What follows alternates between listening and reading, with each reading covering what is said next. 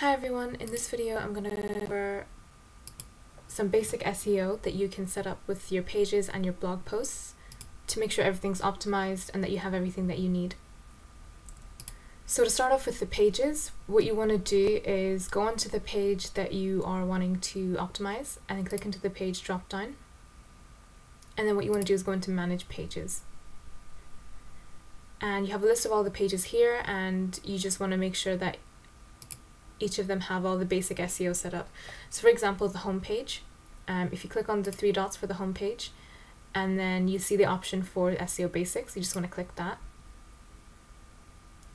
And you can see sort of the preview on Google, what people can see when this page shows up in search results, and how you can change it. So for example, and this is the snippet here, and this is the page title. So right now the page title is home and the site name. So if you wanted to change the title for that, you would just click into the page's title tag, and you can see there's a character count over here as well.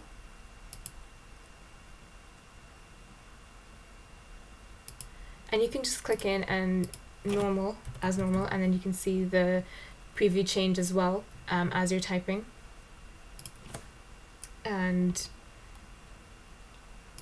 this is essentially the title and the description, and you're going to use it to kind of explain to the user what exactly this page specifically is about.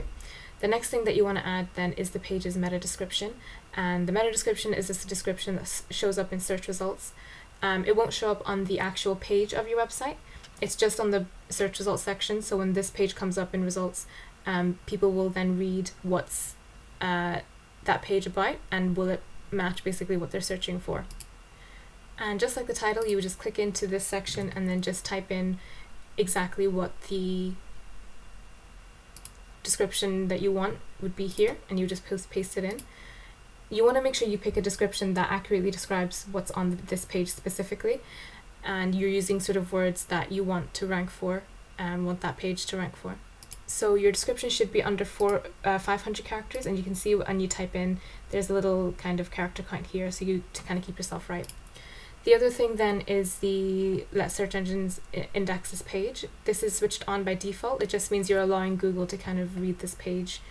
So you want to make sure that stays switched on. And by default, it should already be switched on anyway. So all the pages work exactly the same in terms of the SEO basics. If you go into the About page, for example, and click on the three dots and click the SEO Basics, and you can see then the snippets show up like here as well. You've got the About, you've got the title, meta description, search engine indexing the page.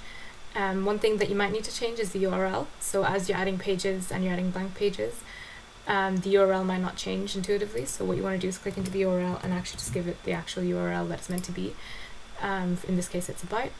But again, you would just switch on, make sure the search engines index this page toggle is switched on, and then add the title and add the description. That's really important as well.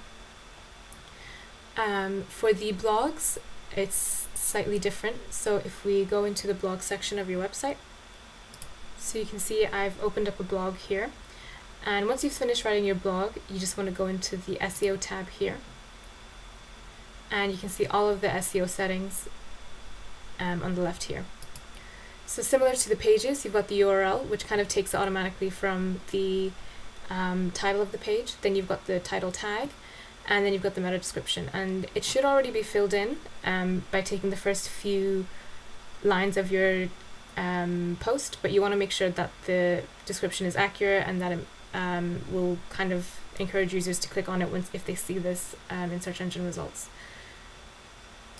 Other things you can improve on is the social share. So if you were to share this link on social media, it'll show you how it's going to show up. So this is essentially a preview. You've got an image, you've got the title, you've got the description as well.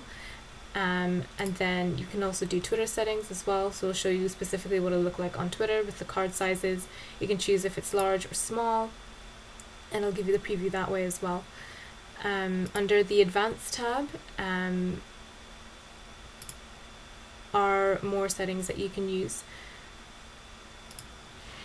There is a way also to customize all of your SEO settings for all of your blogs in one go. if you click into this tab here and click go to SEO settings, it'll give you an overview of SEO settings that you can use, and it'll apply those settings to every single post on your Wix site. Things like SEO Basics and social share, if you click on that, and you can see it'll take all the information dynamically. So by default it'll take the post title and post excerpt, but what you can do is, if you want to also add the site title, you just click on, you would add a separator and then click add variable, and then you can pick between what it is that you want to add. So for all of the posts, then it'll also add the site name, and you can add more to that as well. Same with the meta description. So with the post excerpt, by default it'll show an excerpt of the post, but you can also add sort of like anything else that you wanted to add in terms of like the post title and things like that. And then the search engines indexing your blog post toggle is switched on by default, with the social share as well. So by default it'll show the title tag, but if you want them all to show also the site name, you just add the title tag and then add the separator and then add the variable, and then just look for the other variable that you want to add. So for example, maybe the site name.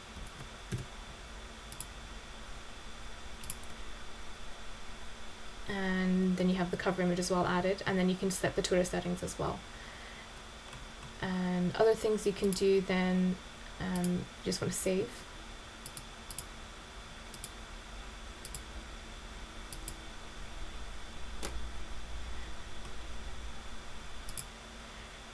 So for example, the page URL. So by default the page URL is going to be your domain name /post/postslug, which you can keep or add more variables to. And the other thing you can do is add something called meta tags. So by default the post writer time URL is all set, but what you can do is you can add more sort of meta descriptions if you wanted to.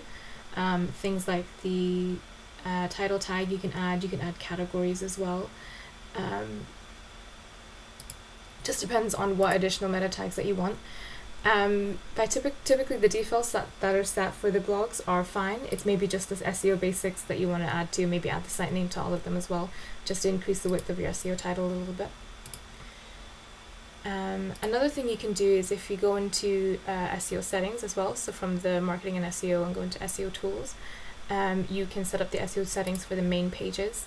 And again, so that was for the blog post, but then you can also set up the SEO basics and social share for the pages as well. So by default you've got the page name, separator, and the site name.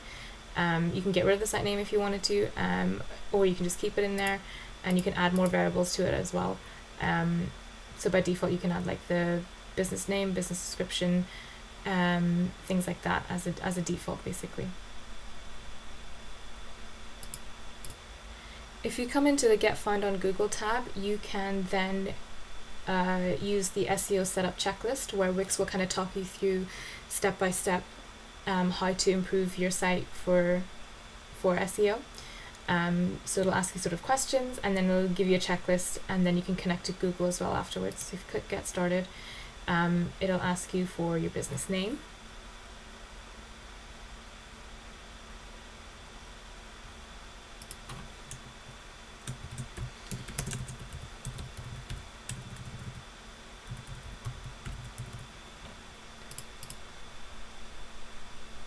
And where you serve your customers, or things like that.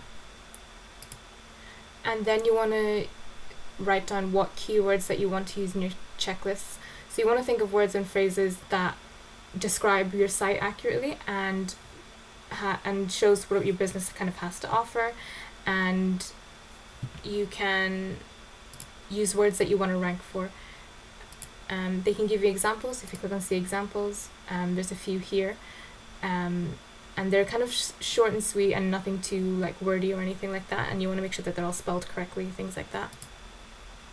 And then just click next, and you can see your SEO setup checklist being set up over here. So you would go through and just make sure that your site is following each of them. So for example, set the homepage titles for search results. If you click on go for it, it'll take you to your homepage example, and you just want to make the changes that they're asking for. So for this one, it's setting the homepage title for search results, and it's asking you to basically just change the title so that it is using one of the keywords, and then whichever one that you choose, you just click apply.